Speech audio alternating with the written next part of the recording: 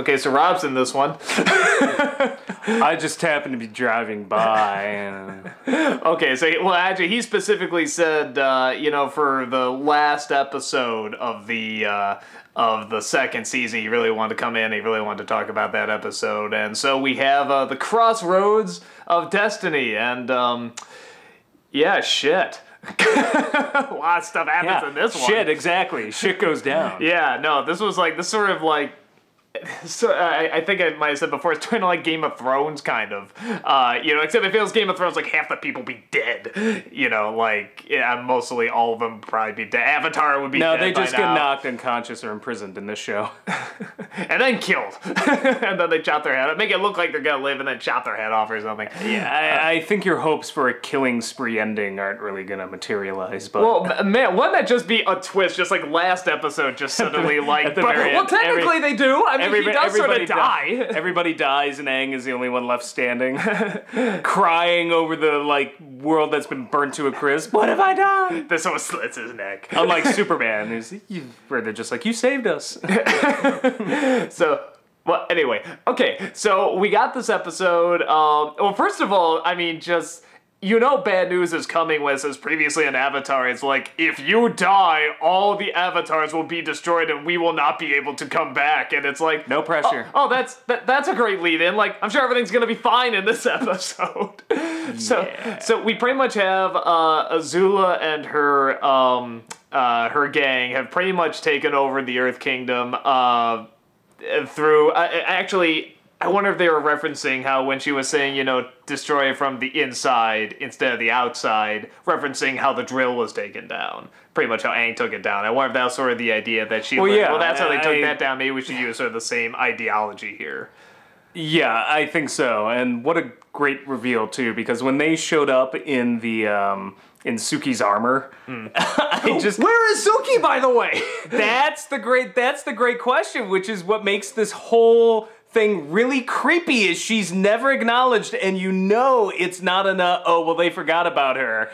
This whole time I've been watching the show, and this last episode in this season, as I go on into third season, I'm just like, where is Suki? What the? I was like, this can't be good. I didn't think about it. I didn't think about it because on the cover of the second season, you see like him holding her when really it should probably be the other way around. He's the one having the hard time. Yeah. But regardless, it's like, they're gonna be the item, and it's like.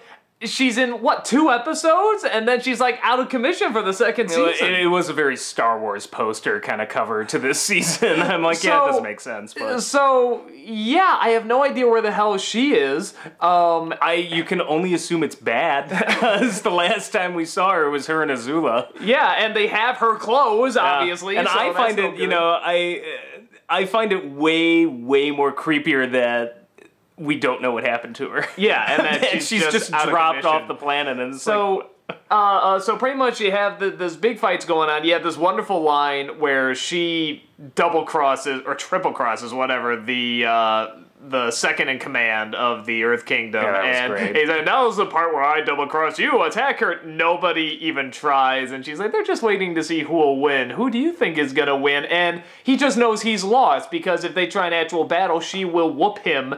And just by looking into her eyes, he has that bead of sweat, like, no, she has my moves calculated all out. She's got me. And when he bows down and says, you beat me in my own game, God, that fucking awesome line, she's like, you weren't even a player. I love it too that the way he just totally surrendered, he's like, no, this isn't happening. He's like, I've lost. It reminds me of that movie Hero with Jet Li, where they're sitting right across from each other, and they know that both of them are so good at their moves, and that he's trained so well that no matter what he does, he can't win, because if he tries to go for his sword, he will die. Right now, it's a battle of wits. Just reads instantly, this will not end well. Yeah, that he's lost. Yeah, just staring into her eyes, he's like, she will kill me. So you got it's a great insight into Azula's character too, because she trusts nobody, and therefore she's able to out-scheme the schemer because she trusts nobody. Mm-hmm. And there's a payoff to this later, which I think is just great as the series goes on. Well, and what I love is, I was saying in the episode before, how, I mean, she even lets herself get caught, like whatever the Earthbenders have her, and she's like, what do you want? You want to strike a deal? I'm never going to deal with you. And it's like, she could kill these people, like, in half a second, but she's playing weak and dumb, and it's such a great scene when she walks away and she has that little smirk, and it's just, man, what a good villain. And she's only like, what, 13? I mean, fucking A, what a great villain. I think her and Zuko are a little older. Are they? Are they than supposed Katara to be older? and Sokka. Well, she's younger, I think. I've never quite figured out their exact ages. I think Aang's the youngest, isn't there? Or Aang and Toph, I think, are the youngest. Aang looks the youngest, and Azula looks like second oldest, and Zuko probably the oldest. Zuko and Azula look... No, doesn't she call him little brother? No, she's the big younger. Brother? No, she's the younger one, yeah. Their ages don't really matter that much to me. I mean, it's really... Well, I think so I mean... You got this going on. You have this great big fight at the end. Aang finally surrenders, for lack of a better way of putting it, caring about Katara. Sees she's in danger, but realizes he has to block her out of his mind. He has to let go of her. He has to let go of the care for her in order to really give into the Avatar state. And sure enough, what happens? He gets axed off. And she comes in to save the day. I'm wondering if that's going to come in later, if it's like, oh, by the way, I totally blocked you out of my mind and said you didn't matter to achieve the Avatar state. Thanks for using your magic water that can only be used on one person and totally bringing me back from the dead and saving me and thus the entire world. Thanks. I mean, that's like, dude. Yeah, that's harsh when you really think about it. He finally has to put her out of his mind and, like, just sacrifice caring about her. And sure enough, what saves the day is her caring about him and her making the sacrifice of that magic water. This whole theme about what the Avatar demands versus what Aang needs to be emotionally satisfied carries on into the third season. Yeah, so carries on really into the finale, because the finale basically addresses a lot of that, which is, well, if I have to completely detach, does that make me sort of a robot? Do I have to do exactly what the Guru is telling or what the Avatars have done? And again, so it really is it is addressed. I think this sets that up. And very, very adult themes. Like, that's a very tough thing to address, is how much do you detach and how much is needed and how far is too far, how little is too little. And again, it really put you in a circumstance where you're really questioning this. Like, what was the right move or what wasn't the right move here? Because he does get killed, and ultimately it's her connection with him that brings him back. And her sacrifice, really. I mean, she could use that water for anybody. She almost gave it to Zuko. There's a huge sort of Taoist element to this whole show, which is things seem to work out. And this is always the clever thing I thought. It certainly seems to balance out, too. This is always a clever thing I thought to Star Wars, the original trilogy. I'm not going to get into the prequels, but it runs on that same concept, particularly in Jedi and Empire Strikes Back, which is mistakes happen, and yet still somehow through those mistakes, good things come out of it. That you can never exactly predict what the future is going to hold. And so all of these things keep happening, and technically you would say, well, maybe Aang made the wrong move, but it all ends up somehow working out. Like, they make something out of it. They keep persevering. It's adapting and working with your environment, and bad things come your way, work with it. It's like swimming. You can either struggle against the current or kind of work with it and stay afloat. So. Yeah. Now, with that said, the one scene that we talked about this a little bit before, that I was kind of torn on, and I'm still kind of torn on, is Zuko's turn at the end, when he switches back pretty much to the dark side. And for me, I don't mind that he turns back, and I could see it happening. What bothers me is that they spend so much time showing him. They show him getting sick through the change of letting go of the Avatar. They show the duality happening in this great dream sequence with these two dragons. They show him finally coming to grips and being actually happy just sweeping the floors and making tea. I mean, it doesn't look like he's faking. He seems legitimately happy. And he's even willing to go out to the sisters and say, no, I can't run forever. I gotta start my new life. I have to, be who I am now, and I can't have this haunting me. And within a millisecond, it seems to turn back. And I'm not against the turn. I'm against the fact that it was so quick after we showed such a long process the other way. And I wasn't sure how to feel about that. I didn't believe... Okay, I mean... Dante Bosco is a great voice actor. So when I say this is not criticizing his voice acting. When I saw those episodes originally where he had become nice, good morning, Uncle, it's a great day, and then I didn't believe him for a second. And I'm not entirely convinced that the show is telling you, no, you have to believe this, that he suddenly really wants to be a villager. I think that performance, and I could be talking completely out of my ass here, and, he could come out at some point and talk about the show, and I could be proven completely wrong. I think some of that performance is the character of Zuko trying to convince himself that this is what he wants. I don't think he ever fully believed it. Every time I see those episodes, he is so nice to such a degree, and it's such a turnaround that I always was sitting there in the back of my head going, I think he's still very confused. I think he wants to believe this. This is somebody who is being handed this gift, and he wants to grab it, and he really desperately wants to say, this is what I want, this is what I really want, but deep down inside he's like, something's still not right. And that is his character arc the whole way through. It is always something is still not right, and it's about But don't you think they would have shown that they're so good at showing just the little twinges, or the little turns, or the little frowns, or smirks, and stuff, that don't you think they would have said, because, every time it leaves on a shot with him, he is smiling, and he is happy. If anything, to me, it seems like it's building up that everything's going to come crumbling down. He's happy, yeah, of course things are going to come crumbling down. Why would he, though, show that when there's nothing else on the table to make him believe otherwise in that moment? See, what happens in this episode is she gives him, Azula gives him the offer and says, you can come back, we can get the Avatar, this is your chance to restore your honor. Before that wasn't on the table. When he accepts this and says, all right, we'll live life as a villager, which is something that eventually he seemed to come around, but he's clearly uncomfortable with it for a number of episodes, almost the whole season. So that when he makes that turn at the end, to me that was him hitting rock bottom, going, I have no other option on the table. Maybe this is my one chance, maybe I'll start to embrace it. When she comes out, though, and people work like this, they'll accept something, and then you give them that one bit of temptation, like, oh, it's on the table again.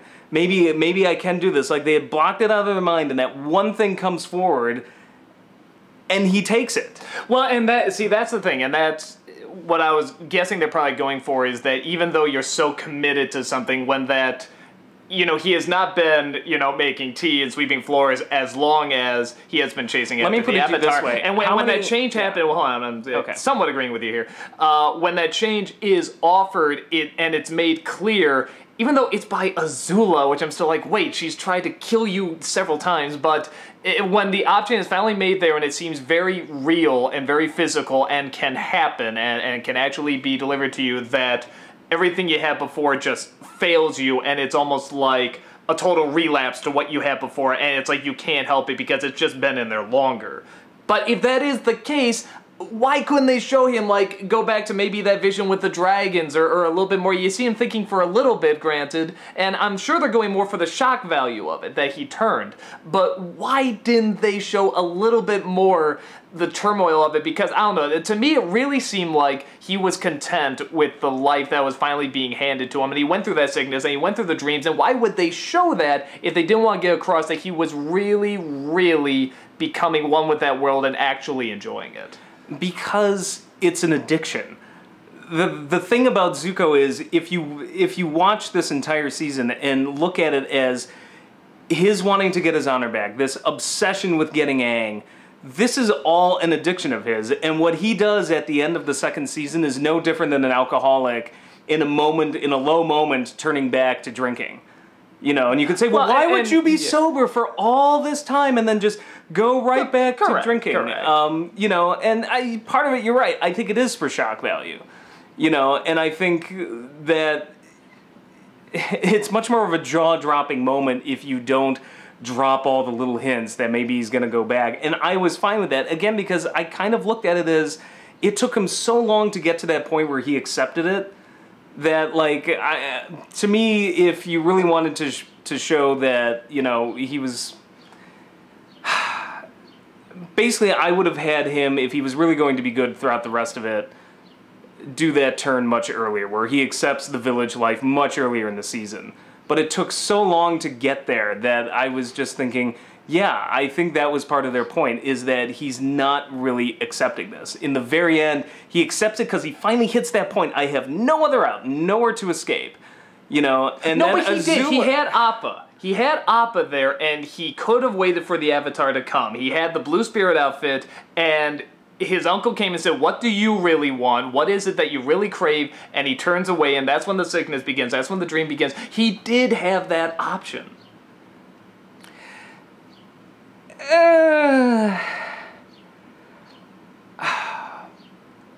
You mean the option to go back and capture Aang? To get the Avatar, yeah. To regain his honor for the Fire Nation. But the thing is, I think he was still... See, that's where I think his uncle's influence comes in. You know, I think if his uncle was not there, he actually would have done it. You know, but that's the point is... But his uncle was there later, too, saying, Zuko, don't do it. Don't turn to Azula. Don't go there. I mean, it was still... But I think there's a difference between having Appa there and concocting an entire giant plan... And knowing the Avatar's in the other room. The Avatar's in the other room. Yeah, I mean, that's my point. It's like, it's way more immediate, you know? And the other thing is, particularly in the rest of the season, he seems always in these sort of situations where there's 1,000 things going on. It's the same whenever he's the Blue Spirit, you know? It's like, there's a ton of things going on. I think that when you're presented with the choice between, oh, you have this battle going on, I found Appa, I can do this, you know, there's this whole Earth Kingdom conspiracy, which he seems to be aware of, you know, you're kind of busy. You know, in this scenario, there's the Avatar right there.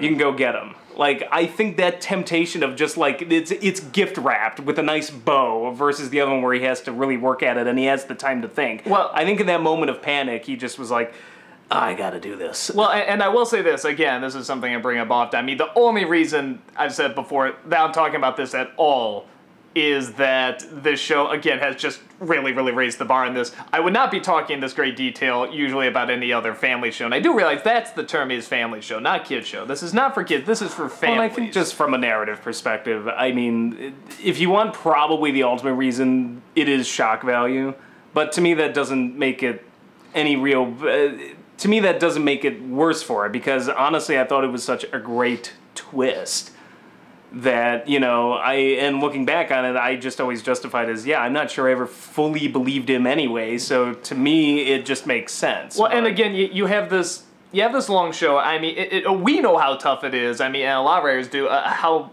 you know, to squeeze so much into, what is it, 24 minutes? Yeah. And to have character, and to have story, and to give a damn about it, to have this pacing, and to have this long story go over, and episodic episodes, and you know, ones that are self-contained, and ones that have to continue the story. I mean, again, to get any of this is very impressive, and even if there is this moment where I'm sort of like, that could have been done a bit better, it's still fucking impressive, and this is still a really good finale for the second season.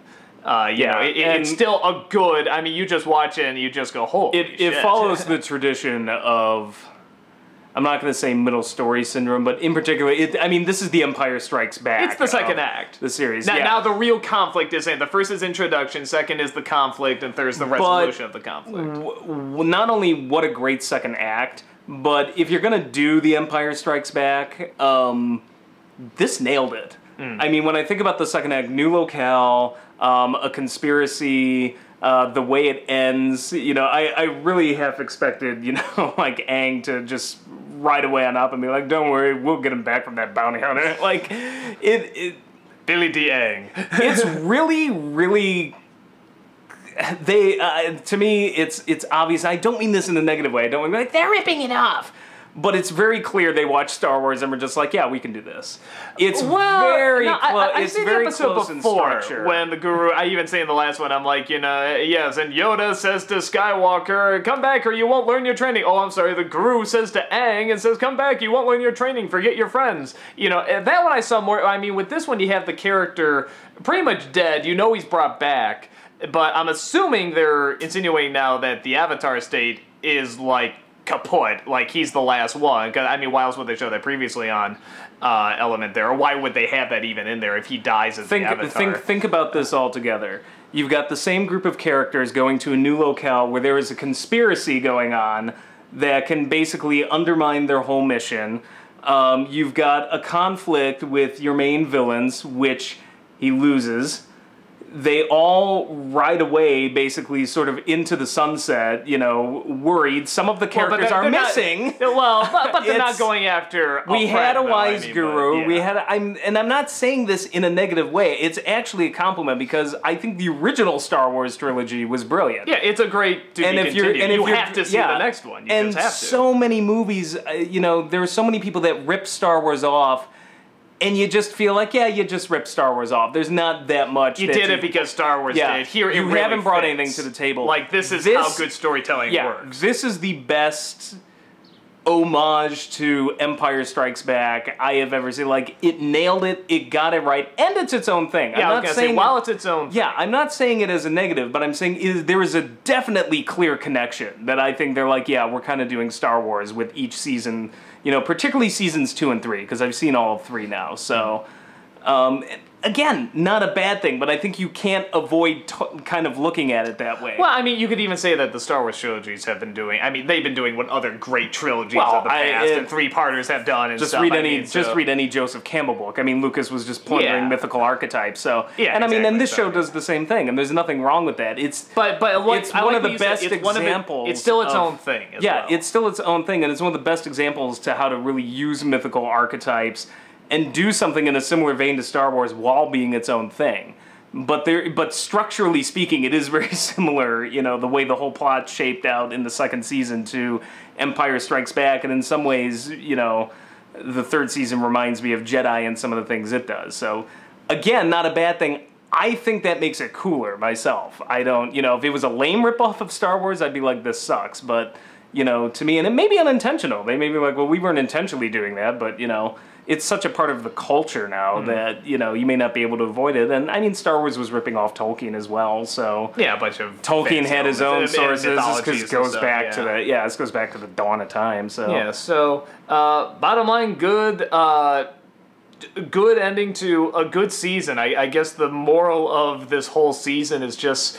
Earth Kingdom sucks. Stay the fuck away from the Earth Kingdom. It's fucking ass. It's not Cloud City. Don't go there. Don't go there. So, I love the second season. Can't wait to see the third season, and that's coming up next. So, we'll see you there.